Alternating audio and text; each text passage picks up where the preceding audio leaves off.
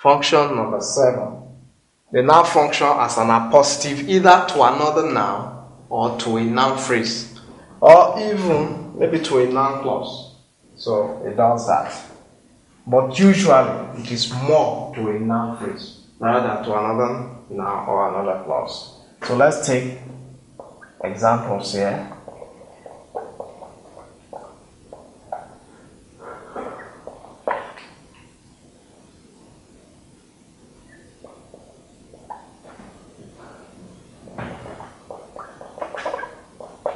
Okay, Mr. Merige, the school principal, is kind. Here now is Mr. Merige. It's in opposition to the noun phrase, the school principal. The school principal.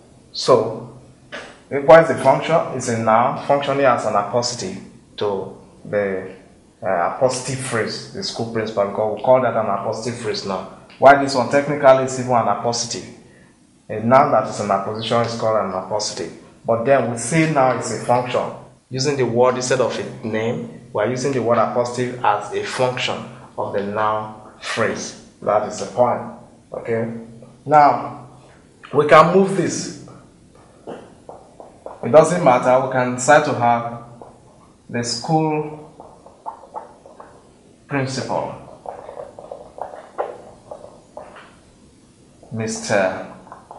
Merige, is kind.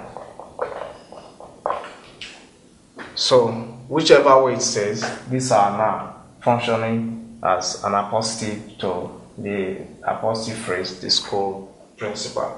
So, that is our 7th function for the noun.